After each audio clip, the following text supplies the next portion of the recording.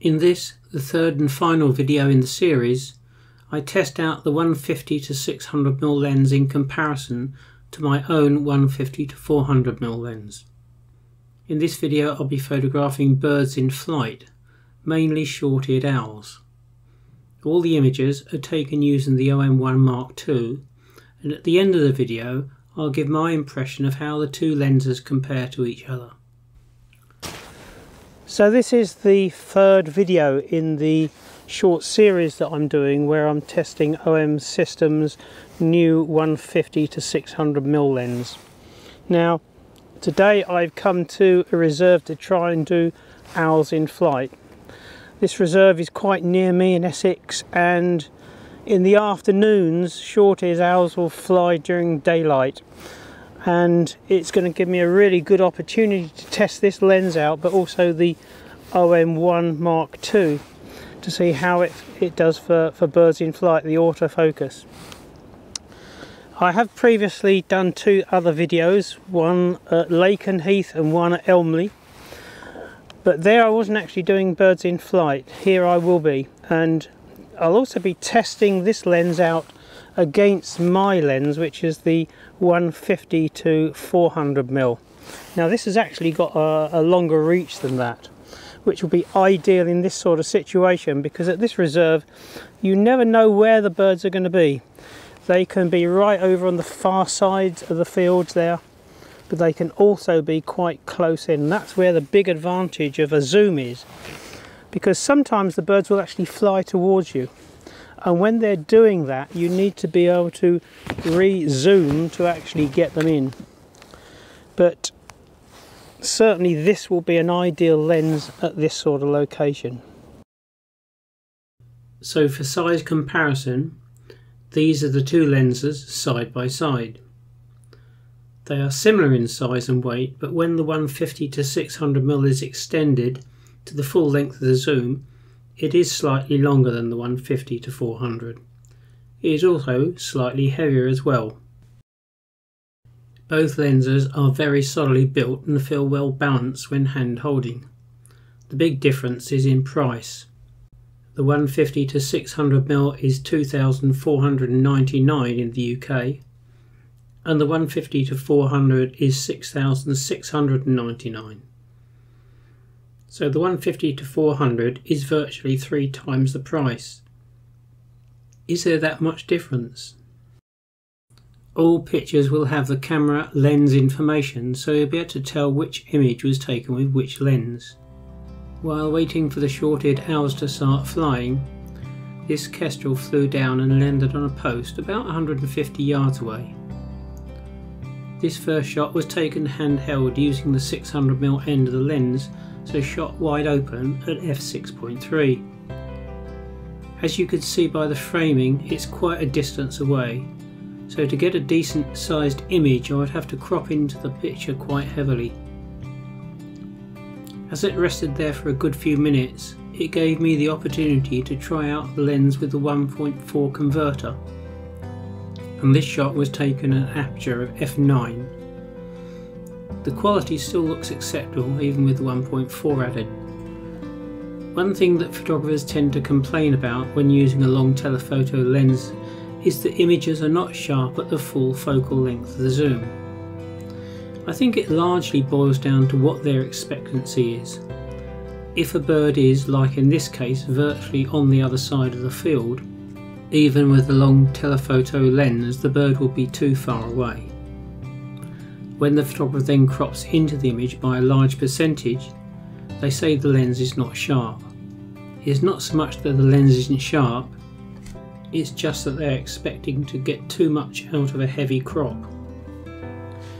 To get the best quality, you still need to have a reasonable sized image in the frame, even with a long telephoto lens. Although one shorty did come out mid-afternoon, it did not hang about for long, but I did manage to get 1 or 2 shots of it before it flew on. It then went very quiet for an hour or more, so there was a lot of waiting around. During part of the time I was kept amused by this very tame dunnock, which would come close enough for me to photograph. Also, this linnet was close enough to get a few shots as well. About 3:30, two owls did appear and started to hunt, although they were quite a distance away on the far side of the field.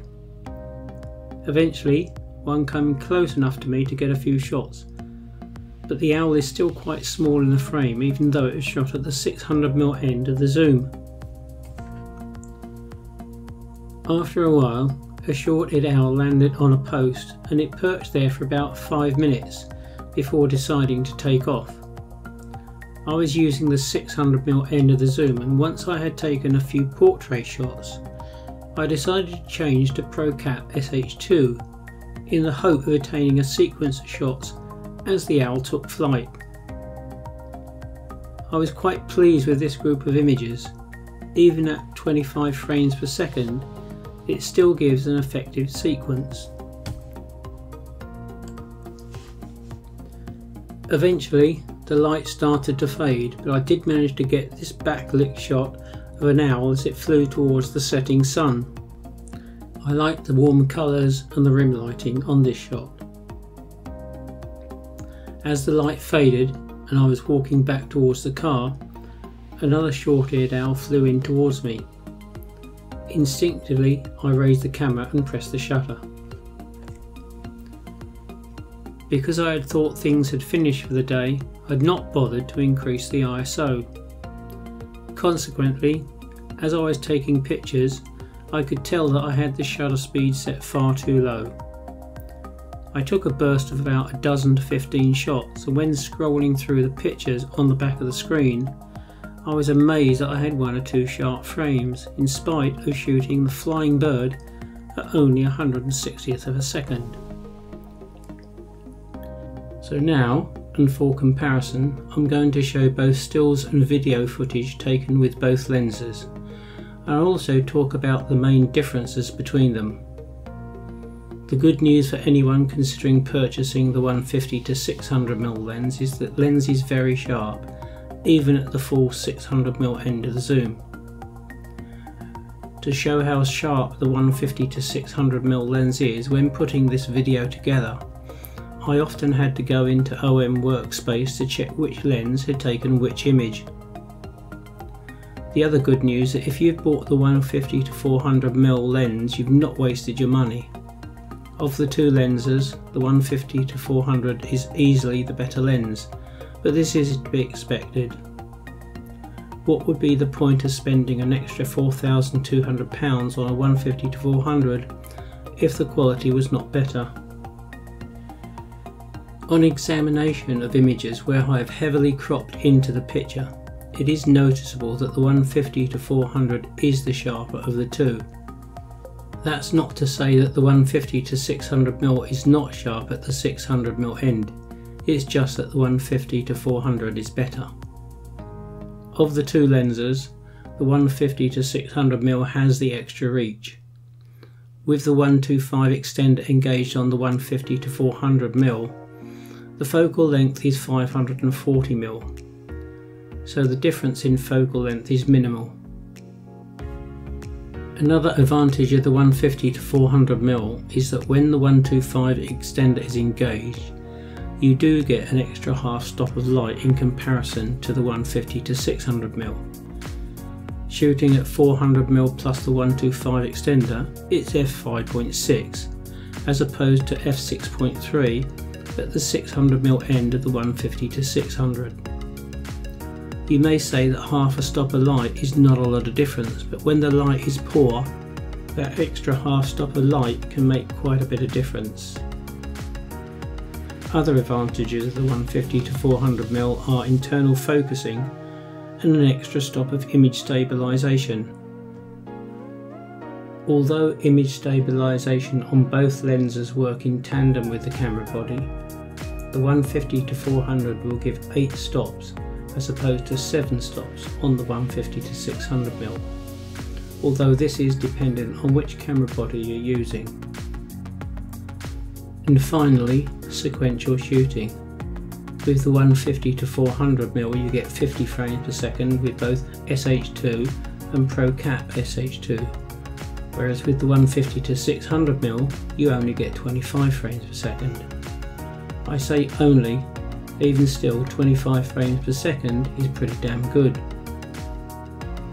All the video of the owls in flight is taken with the 150 to 400mm plus 125 extender.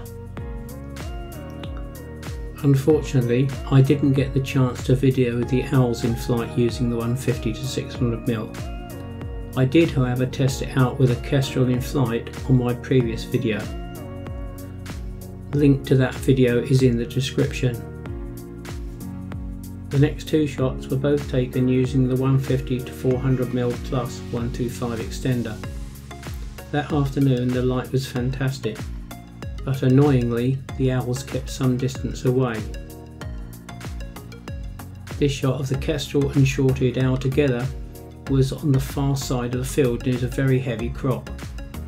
I did get shots of them fighting, but they were always at the wrong angle, and I could not get any separation between the birds. So in conclusion, in a straight decision between the two lenses, for me the obvious winner is the 150 to 400mm. The good news is that if you have the 150 to 400mm, you have an amazing piece of kit, and for bird photography it's without doubt the best lens I've ever used. The other good news is that if you cannot run to the cost of the 150 to 400mm, the 150 to 600mm is very sharp lens, and in the right hands will produce some stunningly sharp images. I hope you found my thoughts and opinions on the lens comparison helpful. Bear in mind it is only my opinion. Thanks for watching.